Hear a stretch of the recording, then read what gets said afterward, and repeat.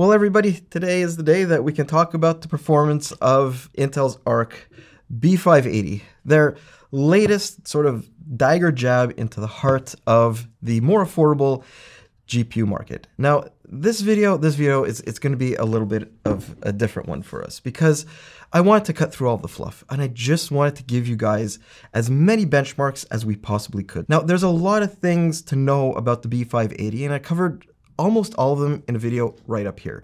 But let's just sum this up very, very quickly about what Intel is supposed to be offering here. The ARC B580 is a 12GB $250 GPU based on Intel's newest battle mage architecture. It's meant to compete against the RTX 4060 and RX 7600, two cards with substantially less memory, while also replacing the A580 and A750 in Intel's own lineup. Meanwhile, power consumption numbers point towards there being a big step forward in performance per watt versus the A series. On paper at least, it's certainly an interesting option for gamers. So Intel's strategy here, it's pretty straightforward, right?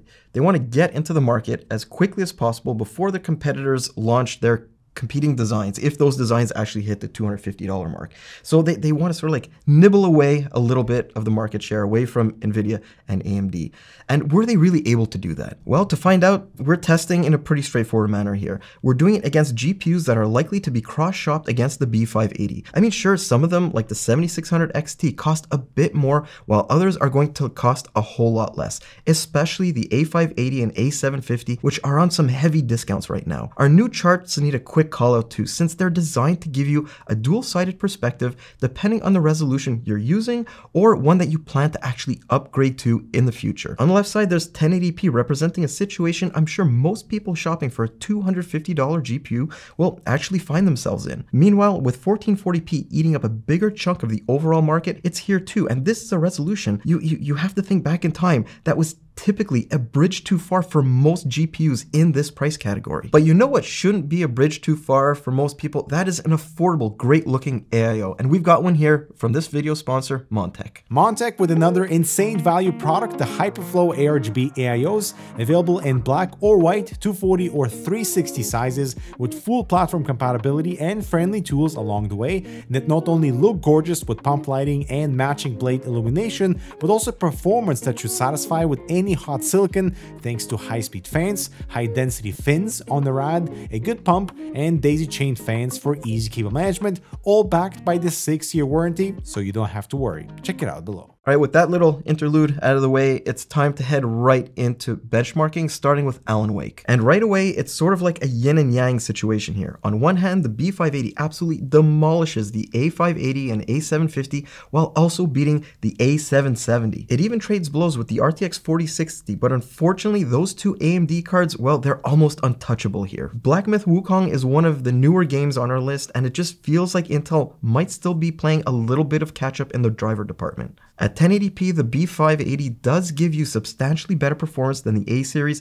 and fares pretty well against the AMD alternatives, yet it also gets hammered by the RTX 4060. At that higher resolution though, it claws back a lot of its lost performance against the RTX 4060, and that could point towards the benefits of its larger VRAM footprint. CS2 is one of those games where NVIDIA is really hard to beat because they've put a massive emphasis into boosting performance in popular online shooters like this. Here, the B580 makes some massive strides over its predecessors at both resolutions and also manages to win pretty convincingly against the RX 7600 cards. I also want to point out those 1% lows at 1440p. While the ARC card narrowly gets beaten in average FPS by the 4060, it provides better overall frame time consistency. Cyberpunk, on the other hand, it loves having access to more GPU memory along with a wider interface, and that plays a huge role in 1440p performance. I mean, the difference is like night and day. At 1080p, the B580 can't quite match the 7600 XT or the 4060 for that matter, but it simply dominates both of those cards at 1440p. And moving on, Doom, it shows the exact same thing that Cyberpunk did. The ARC B580 might be really strong at 1080p, but it actually starts to pull away at those higher resolutions. And that sort of proves why all the numbers in Intel's first presentations looked so damn good. They simply laser focused on the B580's best case scenario. So look, Space Marine, I'm gonna pause it here just for a couple of seconds because it presented a pretty big red flag flag for us. On the surface of things, it might look like the B580 has a ridiculously huge advantage over the A series. I mean, it isn't even close. But what's not shown here is the fact Intel seems to have solely focused on optimizing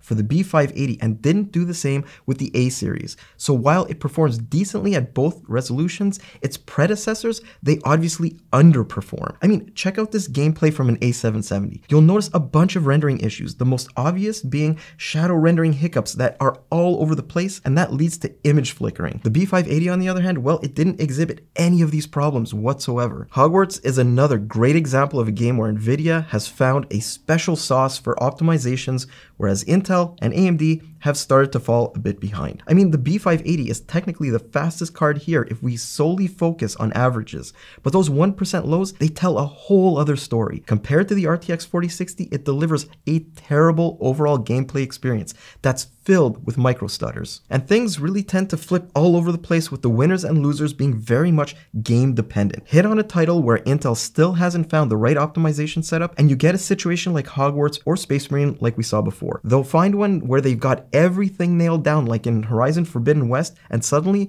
the ARC B580 looks like an awesome GPU for $250. And a lot of these optimization issues seem to be narrowly focused on newer titles too, like Black Ops 6. Obviously, there's still a whole lot left in the tank, but lackluster performance on either day one or even during the first month after a game's launch is going to be an ongoing issue for Intel. Ironically though, Rainbow Six represents the exact opposite situation as some other games did. The ARC A series do pretty well here, but the B580's frame rate consistency, well, it just falls off a cliff, and even its average numbers should be a whole lot better. This is not a good look. I can't emphasize that enough. Not at all. Rainbow Six is one of the most popular games right now, and yet here's Intel's brand new GPU suffering from performance hiccups that shouldn't even be there. And when you compare those numbers to the ones here in Spider-Man, well, that whole lack of consistency narrative comes up yet again, because the B580 posts some class-leading numbers at both resolutions. They're over 30% better than the A770 and lead the A750 by about 50%, while also putting the screws to more expensive AMD and NVIDIA cards. It's something we've all been waiting for, and yet for every Spider-Man situation,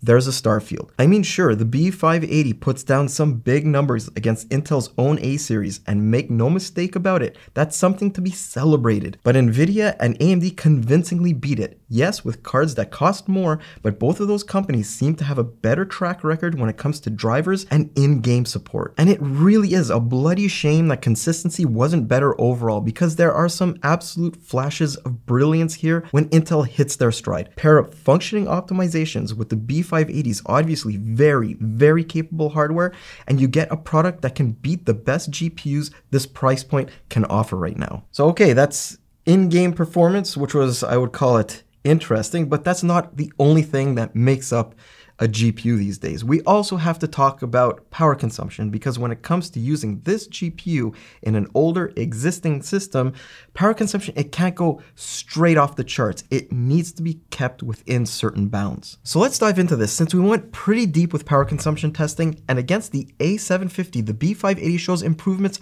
right across the board in every single game. Sometimes it's as little as a few watts here and there, while at other times there's a reduction of almost 30 watts or more. And moving on to the A770, well, it isn't even close, with the new card needing much less power despite outperforming it by a pretty wide margin in most situations. Intel made some pretty bold claims about Battle Mage's performance per watt versus the previous generations, and these numbers, well, they really do validate those statements. Even against the RTX 3060, things look pretty good overall for the B580, though once again, that gap varies wildly from one game to the next. The only hiccup for Intel is that NVIDIA's current generation RTX 4060 took an almost unbelievable step forward when it came to efficiency. As a result, it can generally beat the B580 in performance per watt by sometimes needing up to 40 watts less. On the other hand, AMD still lags behind both NVIDIA and now Intel, since their RX 7000 series doesn't offer load-specific power modulation. So the RTX 7600 just goes out there and throws about 160 watts at every single game, regardless regardless of how much juice might actually be necessary for optimal frame rates. As a result, the B580 tends to need less power, though there are some exceptions like Cyberpunk, Doom, and Warhammer 3. And even though temperatures are very much cooler dependent, the relatively simple dual slot heatsink on the B580 limited edition allows the core to run below 70 degrees in most situations. And look, gaming is one thing, right? But we all know at this point in time that GPUs are in a lot of these systems not just to offer the best frame rates. What they're also there to do is offer huge amounts of compute for people who need them in STEM applications and creator workloads. And that is exactly what we also wanted to test here. Let's start with Premiere. And this is one program that's always benefited Intel GPUs since their quick sync video engine is able to enhance overall output performance, giving them a distinct edge over AMD and NVIDIA. The B580 even has a slight edge here over the A series cards. Resolve, meanwhile, well, it shows about the same thing versus the RX and RTX cards, but the B580 just gets creamed by its predecessors. Obviously, that optimization word, well, it needs to factor into the equation again, because that's something that's clearly lacking here. We're still trying to understand exactly what's going on in this app specifically, but based on what Intel has said in their release notes for the last couple of months now, well, performance in Resolve seems to be an ongoing issue for them. And look, while rendering times might look great for Intel CPUs, we all have to level with each other here. Actual output times for any NLE, like the ones that we're looking at, is a very, very minuscule part of any video editing process. A lot of your time is going to be spent on video editing, color grading, adding effects, and a bunch of other things. And that is an area where AMD, and more specifically NVIDIA, have a clear and distinct advantage. And I wanted to focus on NVIDIA here for a second because they have invested a massive amount of time and money in developing AI-focused tools that are accelerated by their TensorRT backend in both Adobe and DaVinci software. For example, there are now elements of RTX voice used in speech enhancement, IntelliTrack AI that helps with stabilization, and Ultra NR for noise reduction. These are actually invaluable tools right here at the office in our own workflow that are not just supported, but also dynamically accelerated with NVIDIA GPUs. And for now, that's something lagging behind for the ARC series. Something else that seems to be lagging behind with the B580 is competitive rendering times in Blender, at least within the cycle-based scenes like this one. The new card barely beats the A580 and is seriously behind the A700 series and RTX cards. And when we switched up to the EV rendering engine, the numbers took a turn for the worse. None of the Intel GPUs gave what I would call acceptable performance. That could easily be chalked up to a lack of one API optimizations within this specific renderer. But the B580's numbers point towards there being a bigger underlying issue with its overall compatibility. Moving on to viewport performance in some STEM apps, and in general, this is another area where ARC GPUs really need to improve. While yes, the B580 does offer much better performance in SolidWorks than even the A770, NVIDIA and especially AMD are just way out front. Meanwhile, in 3ds Max, the story is pretty much the same, but the B580 does narrow the gap with the RTX 4060 somewhat. Then again, based on our gaming results, these numbers should be a whole lot better. There's also a distinct advantage here for GPUs with more VRAM. That's why the 7600 XT and 3060 are so far ahead when compared to the vanilla 7600 and the 4060. Handbrake? Well, this is a program that shows us that when everything works properly, the ARC B580 can be a pretty dominant little card, especially when its media encode and decode engines get involved in the outputs. And our last stop in this sort of like whirlwind tour of B580 performance is those promised AI workloads. And look, I need to just level with everybody here. There's a huge caveat when it comes to any AI testing right now. And that's just the fact that the market and the environment is evolving so fast. So these results and the optimizations that sort of like carry them could literally change overnight. So our first stop is with the Procyon cross-platform AI benchmarks inference test, and the immaturity of certain platforms jumps out right away. Whereas NVIDIA and Intel can use their native AI processing environments, AMD doesn't have support here, so it defaults to Windows ML. As a result, their performance lands firmly in the gutter. Meanwhile, Intel's own revised XMX engines really end up turbocharging the B580 to the point where it outperforms everything else here by a substantial margin. Moving on to image generation, and while that smaller generation model shows a narrow advantage for the B580 or the RTX 4060, the XL version just demolishes any GPU with 8 gigs of memory or less. Overall, that means the 580's lead widens by a huge margin, while cards like the RTX 4060 and 7600 fall way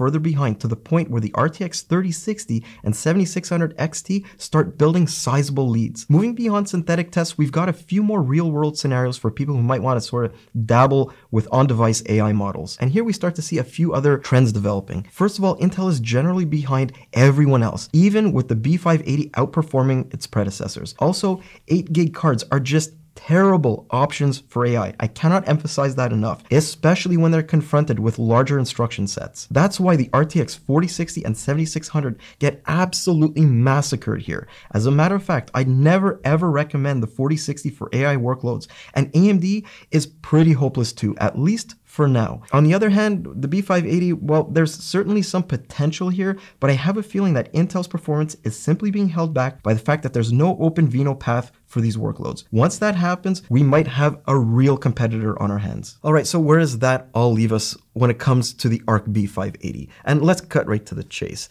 This thing has the potential to be a monster GPU for $250. You look at what Intel has done here, right? They have improved performance in a massive way versus Alchemist. This thing beats even the best A-series cards that are out there. Performance per watt has improved as well. The list, it just keeps going on. And looking at overall frame rates across all the games we tested, it's easy to get excited because at 1080p, it hangs with the RTX 4060 while beating the RX 7600 XT, two GPUs that cost quite a bit more money. Then at 1440p, where that VRAM payload gets dropped, well, it's actually able to become dominant in its average frame rates while being very narrowly overtaken by the RTX 4060 in 1% lows. So it feels like mission accomplished for Intel, right? Well, what those average numbers don't tell you is the one thing I've been pounding on for most of this video: consistency. Consistency is one area where Intel still tends to drop the ball every now and then. When it wins, this card can absolutely wipe the floor with the competition. But there are so many times, especially in newer games,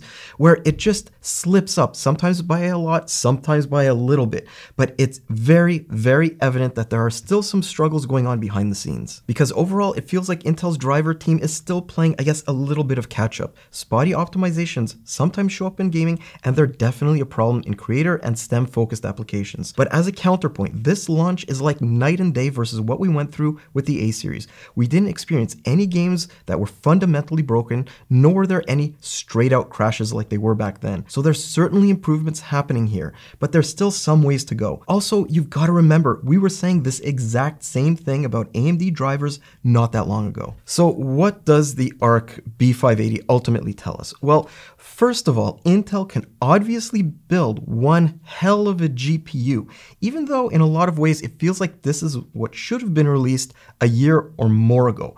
In addition to that, and I'm gonna stare right into the camera and talk to NVIDIA and AMD right here, Intel has put everybody on notice.